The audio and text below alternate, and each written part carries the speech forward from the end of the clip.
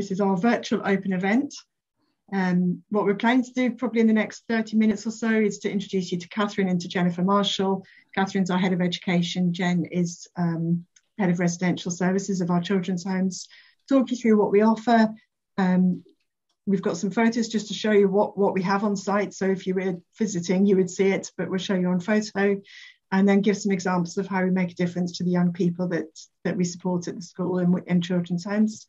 We've got a short film to show and then answer any questions that you may have. Yep, perfect. So over to you, Catherine and Jen. Hello, I'm Catherine Clifford, as Claire said. I'm the Head of Education here. I've been Head of Education at MacIntyre School for about 6 years now in different roles. And prior to that, I was with MacIntyre's FE provision, which supports young people with learning disabilities who are attending colleges around the country. And hello, I'm Jen Marshall, and I, as Claire said, I head up the children's homes for MacIntyre. Worked for MacIntyre for nearly 10 years now. Started as kind of a support worker and all the way through to managing the managers in the children's homes. Very, very lucky. Yeah, that's me. Brilliant, thank you both.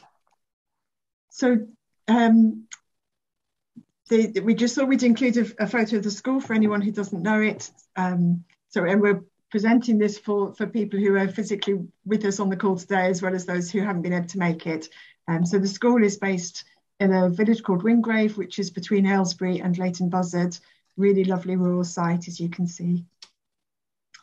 And then we're, Catherine and Jen now are just going to talk through a little bit more about what we offer for both our education and our children's homes. So over to you, Catherine. Okay, so welcome to MacIntyre School. MacIntyre School is a special school with children's homes for children and young people with severe learning disabilities and complex needs aged 10 to 19. We're currently established for 34 students. That's 24 residential and 10 day students. Our core practice here includes strategies supportive and inclusive of autism, as almost all of the young people here have an autism diagnosis. So our curriculum. We developed our curriculum around the Equals semi-formals curriculum. Equals designed this specifically for SLD students, and when we were looking for a base for ours, it was a really good match. It covers a wide range of functional skills that students can take with them into their adult lives.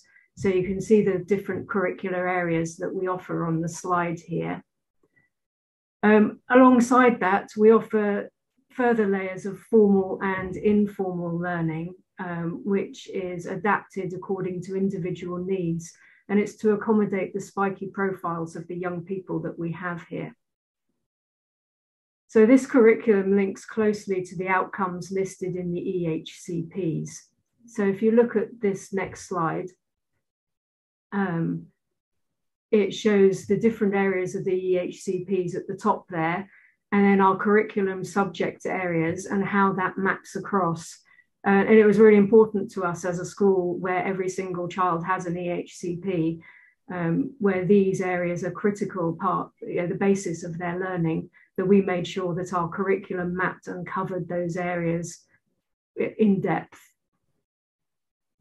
So our curriculum also covers work-related learning skills. In the lower school, it's more about developing those skills in different contexts and starting to get experience of work.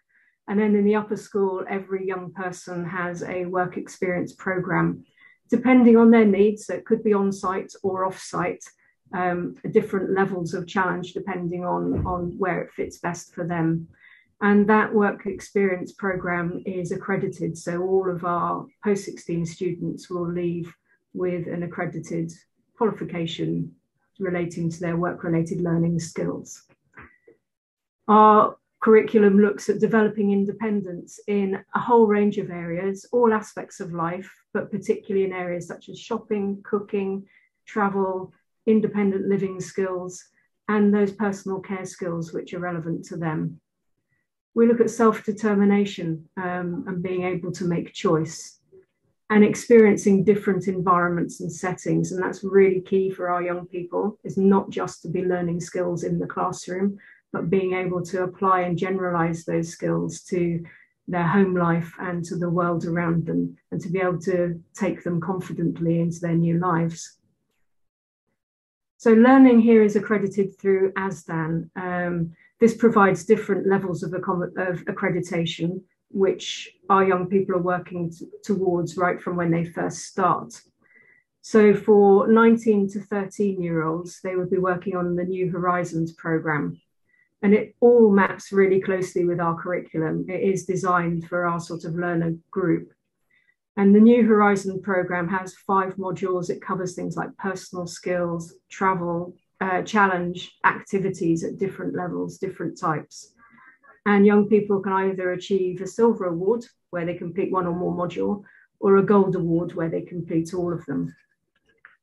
Once they get through to 14 to 16-year-olds, we're looking at their transition onwards, their upper school transition. So this is transition challenge that they work towards. There are 2 levels for this. There's the sensory pathway, or there's introduction and progression. And again, each module will be certified, but if they achieve all 5 modules, they would get a gold award with that. And then once they go into the 6th form, the 6th form is more about generalizing the skills they've developed, focusing in on the areas of interest from the range of experiences they've had in the lower school, and taking that learning forward and generalizing it in the community. So they'd be working on the Towards Independence programme, which offers 70 different modules for them to choose from. Now, there are some modules that all of our young people would do. So those are modules around communication and independent living skills. And then from their modules would be selected with the young people, depending on what is relevant and motivating and of interest to them. So the curriculum is adapted depending on students' individual needs and the provision that's stated in their ILP. And it includes the use of a number of approaches throughout the school. So that's things like structured teaching, the use of attention autism sessions, the use of social stories, intensive interactions, sensory integration programs, and we work a total communication approach. So that's using things like symbol exchange, MacIntyre, using visuals and objects to support communication. Therapy is a major part of our offer and supports and enables students to be able to engage and access the broad curriculum. It includes speech and language therapy, occupational therapy, and positive behaviour support specialists, as well as consultant psychiatric input. Some young people would also have access to other forms of therapy, such as music therapy or complementary massage therapy. The psychiatric input is to support young people with behaviour-related anxieties and other associated difficulties related to their learning disability or autism diagnoses. We're not an SEMH school. So our multidisciplinary approach means that health and therapy, residential and education colleagues all work collaboratively. And that's looking at things like identifying learning priorities, identifying where progress is being made throughout the waking day, or to address areas of difficulty where we would come together as a team around the child then to look at how we can adapt the approach and what we could do differently. Later on, you'll see some photographs of some of the facilities that we have across the site. We try to make effective use of our site for learning, and this includes within the children's homes, both during the school day and outside the school hours, and making use of the community around us. So if I hand over to Jen, she'll tell you a little bit more about the children's homes. Thank you, Catherine.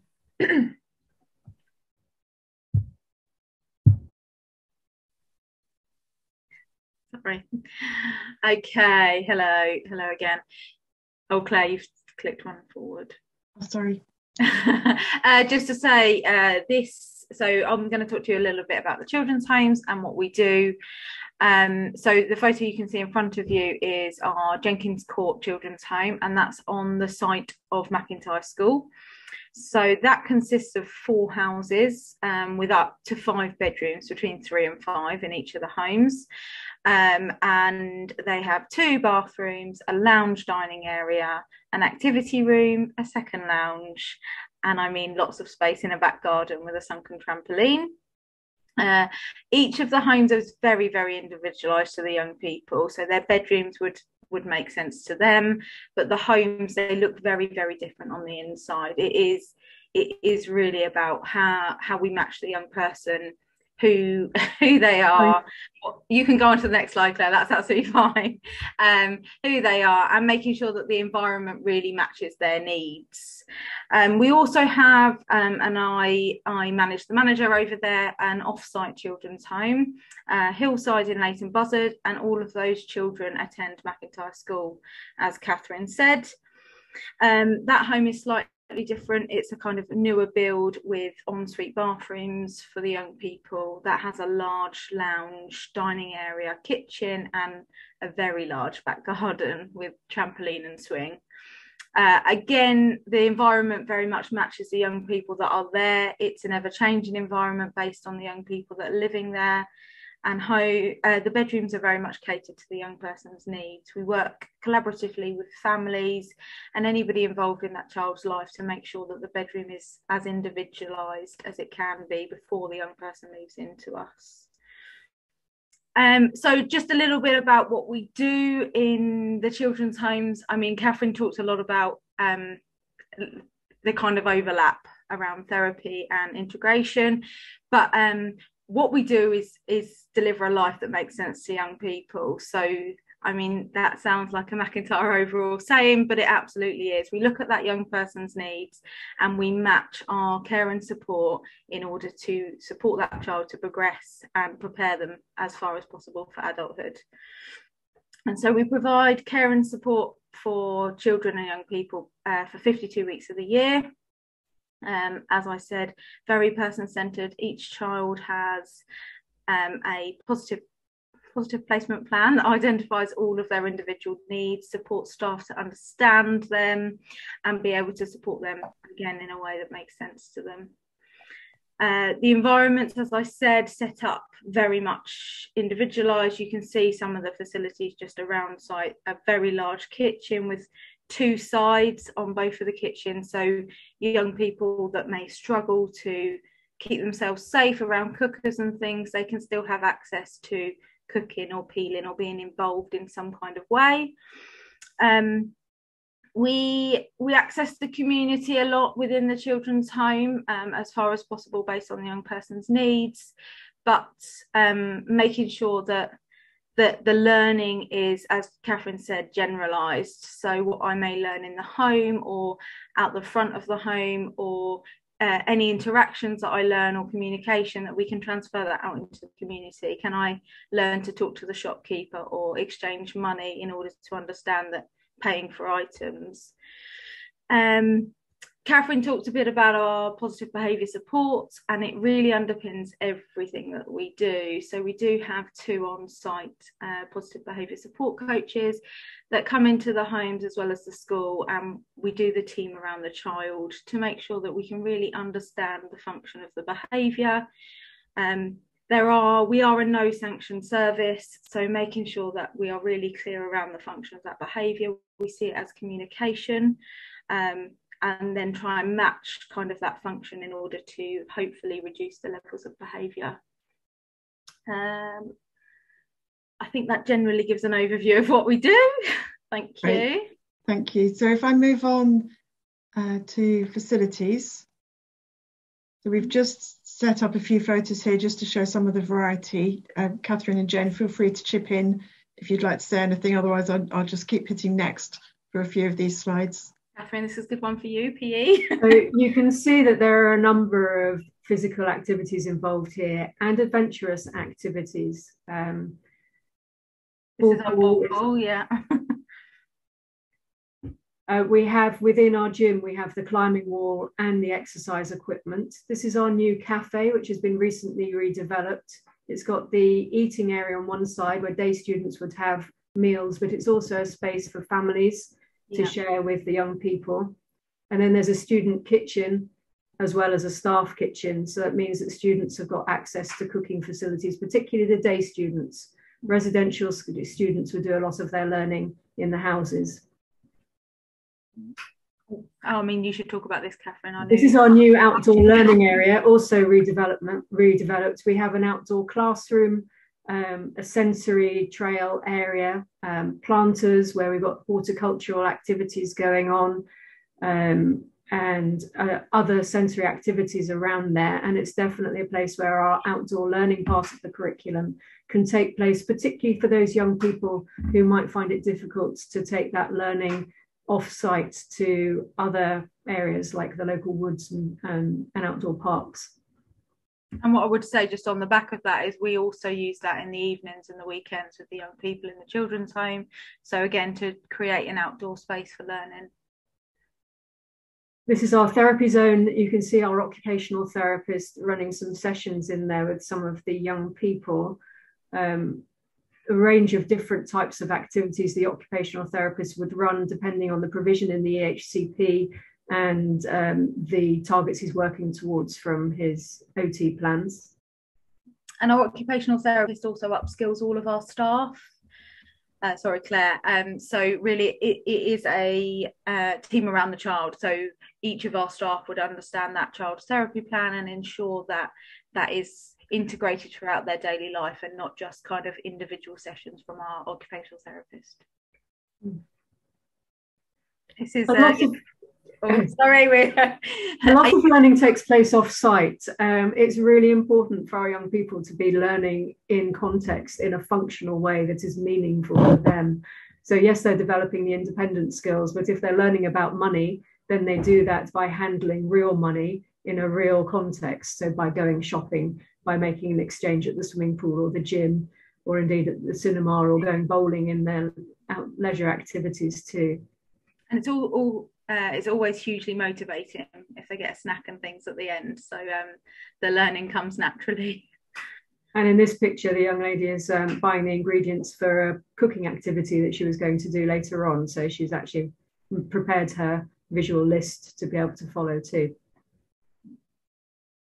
And the next slide, this is a young person accessing our local library. We think it's hugely important both within the school and within the children's home to engage where possible within our community, build those relationships so that people in and around our young people know who they are and are able to communicate with them. And this photo comes from prom. So every year we have our Leavers prom. An opportunity for the young people with their families. So this is a families event, and they get to choose to invite their families, some of their staff from across the school and the houses, to join them to celebrate their achievements through their time at MacIntyre School.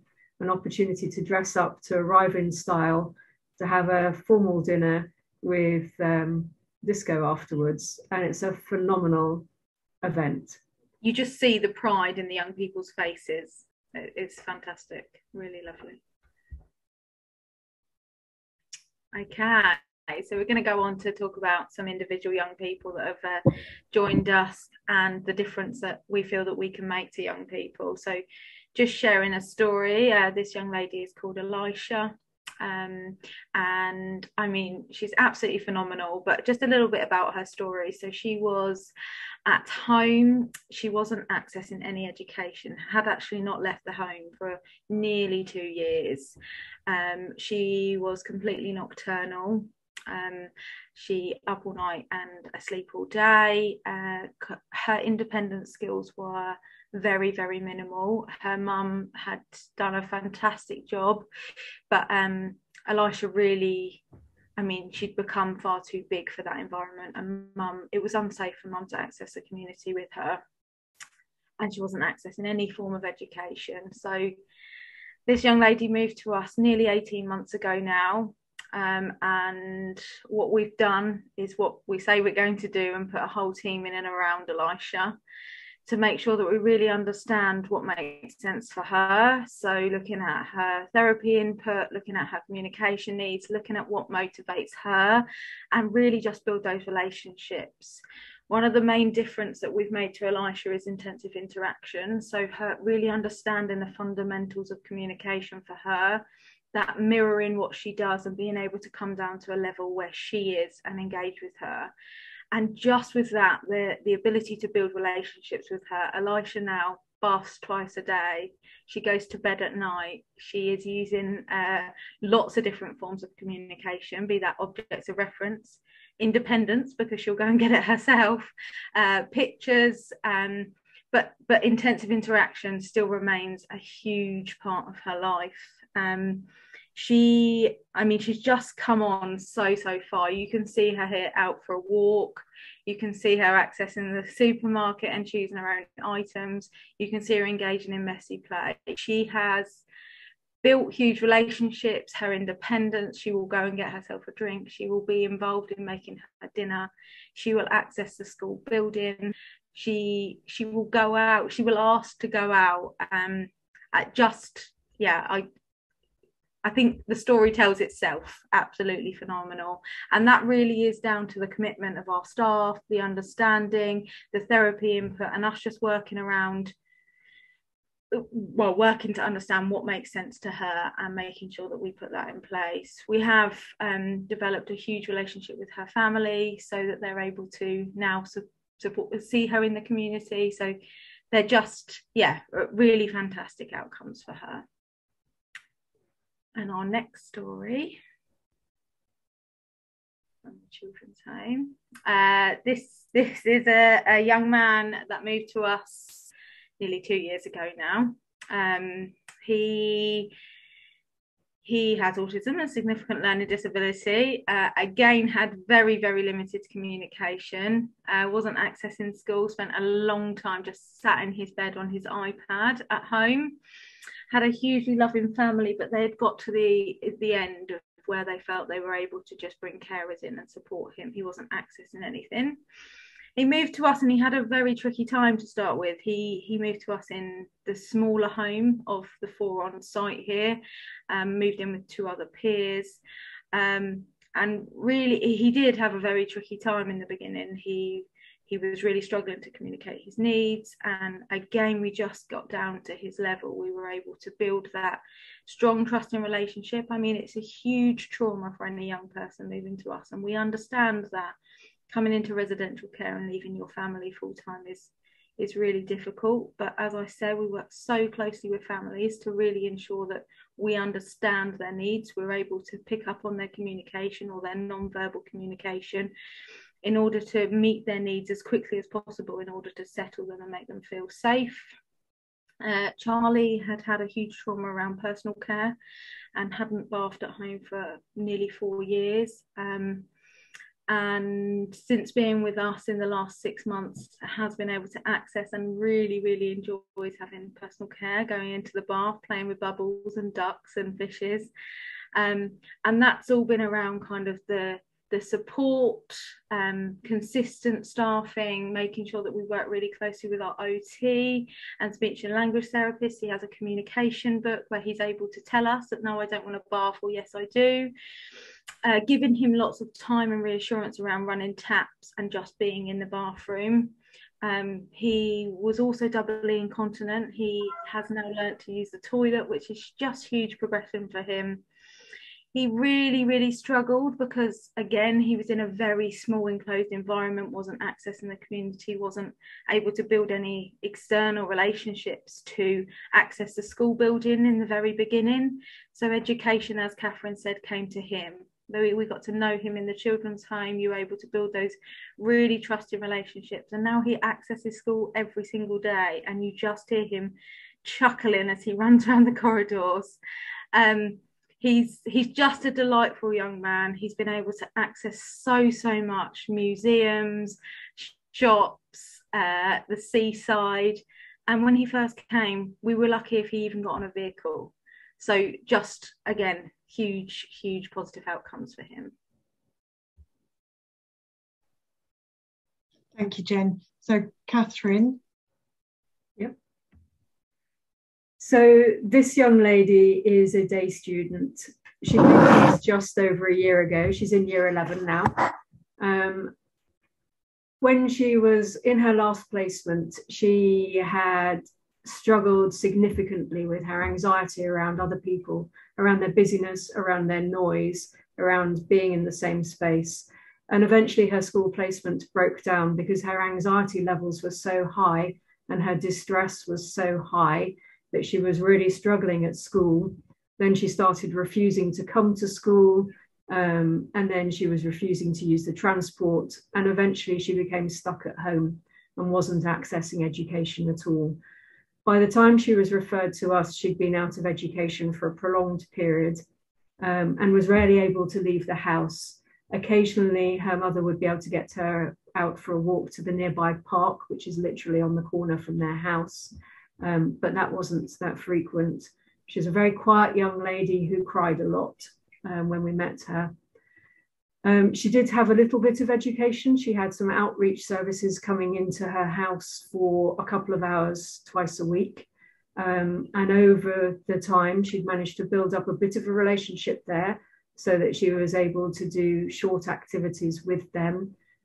But sometimes she just couldn't cope even with that and would run and hide in her bedroom or even hiding in cupboards. For her, the transition was really, really important.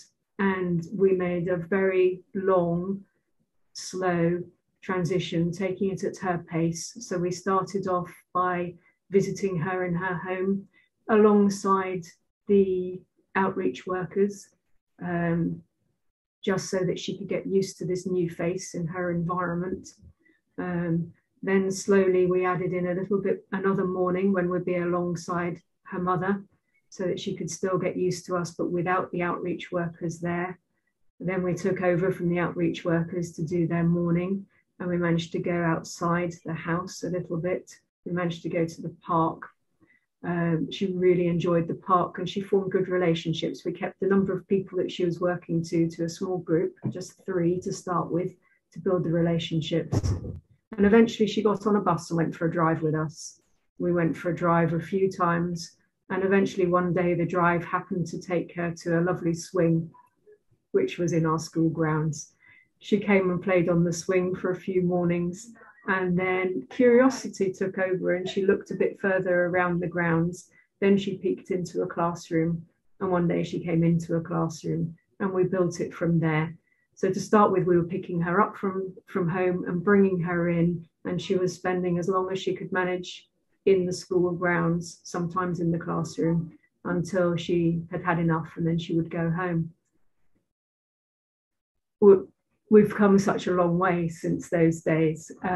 Again, like Jen was saying, with the other young people that we've had here, it is totally a multidisciplinary approach. And for a day student, that involves our team working closely with the family too, so that whatever we're putting in place in school, we try and support them to be able to do that at home as well, whether that be around the communication or around meeting sensory needs or around an approach that we're doing to support with anxiety-related behaviours. Now, this young lady, as you can see in some of these pictures here, she is happy in her classroom with some quite bubbly young people. And as you can see, she's reaching off the table to say good morning to one of her friends there. She is going out and about in the community, shopping, to the cafe. She's enjoying all areas of the school grounds. She quite likes seeing other people around and about. You know, she'll keep to one side and watch from a distance to try and feel safe, because she is anxious. But her ability to be able to manage other people in her space, to enjoy being around other people and to enjoy accessing other facilities has been huge. And it's not been just in school, it's at home as well. And Mum has been telling us about what they've been doing outside of school. They've been to the seaside for the day. They use public transport. They go shopping together. They go to the cafe together. They visit family and friends. And also when they're at home, they have quiet, relaxed family time. So that bottom right-hand picture is the young lady painting her mum's nails. just sharing some good quality time there. One of the other things that helped make this a success was to be able to support the family in accessing the health care that she needed too. So CAMS had not been able to be involved with her because they hadn't been able to visit her at home because her anxiety was so high that she couldn't work with them on that. So we were able to support the family to access CAMS as well so that they could review her provision from that point of view. And that's been really beneficial for her. So now, as you can see, she's a happy, engaged lady who is progressing phenomenally with her learning and starting to attempt verbal communication too, and very excited about copying your mouth shapes and the words that you make. And again, as Jen said before, she's a huge fan of intensive interactions too, a way of being really engaged and interactive with a member of staff and linked at a very quite intimate level in that communication role. On to the other one? Yeah, thank you. So this young lady has been with us since 2017. When I was looking back, I couldn't believe that it's been that long, and she's come such a long way. She's in year 12 now. When she came to us, again, as a day student, she was living at home and attending a day school. She had no verbal communication really, and there were regular behaviours which had disrupted her placement at school and were making things difficult at home. She was a confused and anxious young lady without the strategies in place that she needed to support her. Whilst being here, with the approaches and strategies that we use for young people with autism, she has blossomed. Schedules are really important to her. She needs to know what's happening now, when things are going to be happening in the future. She has a really good memory for when things are supposed to be and is quite reliant on routine. But with the use of social stories, she can be prepared for change and enjoy it. So examples of that is, I think one of the hugest things was her family being able to take an overseas holiday with her. Now, there's an enormous amount of input went in at school, liaising with the family to prepare her for that, with social stories, with looking at different visuals, things that the family could use to prepare her and things that we could use at school to prepare her. She's also recently been on a 5-day Duke of Edinburgh residential trip to Devon. And again, she needed preparation for the change involved with that, but was able to take that in her stride, and it was a huge success for her. She has become an exceptionally independent young lady, particularly in the world of life skills, meal preparation, cooking, cleaning. But in every aspect of her life, she wants to be able to be independent. She has also learnt to ask for help when she needs it. And then the other area where she's made huge progress is with her communication. And she has not only using visuals and signing to support her communication, but her verbal communication has come on hugely. And that is now her main form of communication, which she uses to not just to express wants and needs, but to give her opinions, to make comments on things around her, to share what she's liked. And even on one occasion that we witnessed just recently, to reassure herself. So at the top of a climbing wall, ready to start the abseil when she was feeling rather anxious, she was telling herself to calm and using her strategies herself independently to regulate herself in order to be able to achieve the activity, which she did. And then she was absolutely delighted and celebrated her success. So another success story. Thank you. Just move on to the next slide. Oh, yes, that one. So I've referred to the Duke of Edinburgh Award there when I was talking about that last young person. We are a Duke of Edinburgh centre, and the Duke of Edinburgh scheme is embedded in our curriculum. When you look at the 4 aspects of the Duke of Edinburgh Award, it's around developing skills, it's around physical activity, volunteering, and then the expedition. Well, those first 3 are what our curriculum is about. So the Duke of Edinburgh provides that extra depth to our curriculum, an extra layer of accreditation, and a phenomenal experience for all of our young people. So young people in the school are enrolled on it at a time which is appropriate for them. So some of them might be enrolled in it in year 10 and 11, but by the time they reach the 6th form, all young people are enrolled on the scheme, and all young people work to it at a level that they can. So for some of them, that might just be certification in certain areas. For some of them, it's achieving the Bronze Award in its entirety. And this year, for the first time, we have 3 young people working on the Gold Award, which is huge. So these photographs here are from one of our young people on the recent residential trip for her Duke of Edinburgh Award, with the comment there that her mother has sent, who is overwhelmed by what her daughter has achieved through this Duke of Edinburgh Award scheme.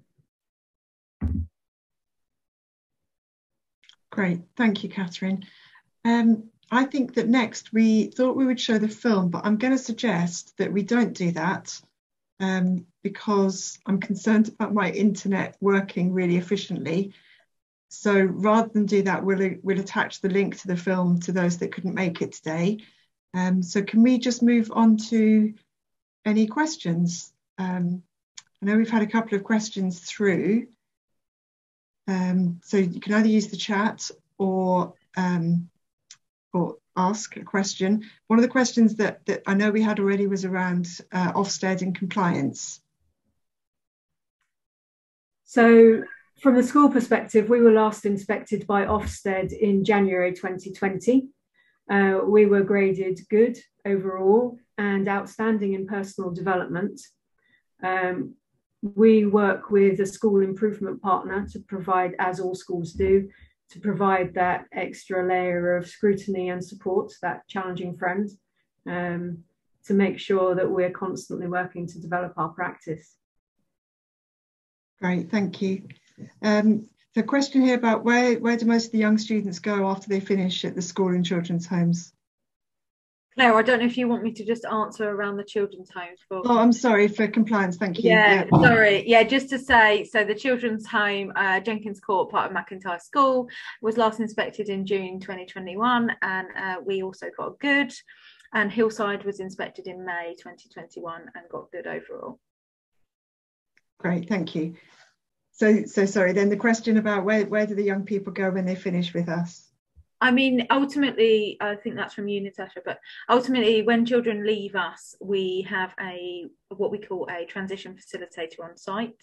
She works really, really closely with, again, the whole team, so education, residential and the therapy teams, in order to sort of make a pathway for them. Works closely with the local authorities around what is available in the local area or what there is. So it is very individualised. Usually they move on to a kind of a supported living or a residential college, hopefully into the community. Not many children go back to parents, which is what a question that we often get asked. From the point of view of day students, some of them will go on to colleges, and some of them will go home with a social care package to support the families. And in some instances, so for instance, one of our day student leavers this year, we're looking, his family are ready for him to move on to being a young adult. So they're looking at a supported living placement for him. And when we work, as Jen was saying about the transition facilitator, once a placement has been finalised and the transition planning takes place, what we would look at particularly, especially for young people who are more local to the school, is building their last part of their education here around their new environment. So we would be looking at accessing shops in the area where they're going to be, looking at the facilities in the area, building up some familiarisation with that new area, and also working with staff from their new provision for them to come and work alongside us, for us to be able to visit with them as appropriate. But as Jen said, it's all very much personalised to the individual, depending on what works best for them and what best meets their needs. And in consultation, obviously, with the families as well, because the families play a huge part in everything we do here. Thank you. So thinking of family, working with families, family engagement, when children are living in the residential homes, Jen, how does that work in terms of visits from family or visits home? I mean, we offer only a 52-week package now, but that really doesn't mean anything like they have to be here all year round. We work really, really closely with families on lots of different things, be that their support and care, but also just around how we can rebuild any relationships, and what works best for them too. I mean, it completely is an open door policy. So parents and carers and friends can come and visit. We can support off-site community activities with them, and even where appropriate, support young people to go back home. Yeah, I mean, it really is both Jenkins Court and Hillside is open door, working very closely with families where appropriate. Thank you. And you just touched on it there. So when children aren't at the school, what other activities do they do out of school hours? I mean, loads and loads, Claire, if I'm honest. But we have what we call an extended curriculum coordinator, and she coordinates lots of kind of ideas and activities.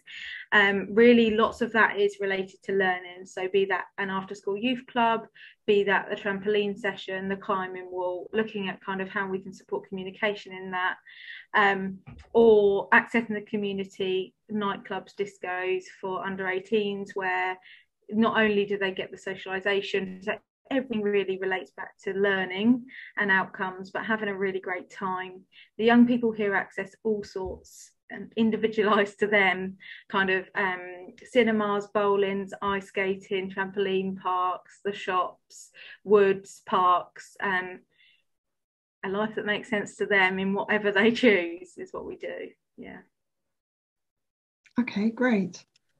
Is there anything else, Jen and Catherine, that you haven't covered that you meant to say at any point earlier on? I think I've covered the questions that we'd had. I don't think so. No, I don't think so. I think an overview. Okay, so if we just draw this to a close, I'm just going to show, for the sake of this kind of recording, I'm just going to show our kind of final screen about more information and how to reach both of you. So we have a general email address for MacIntyre School, which is wingrave@macintyrecharity.org. The phone numbers there and our website. And Jen and Catherine, I'm sorry, always welcome visits from anyone that might like that. Absolutely.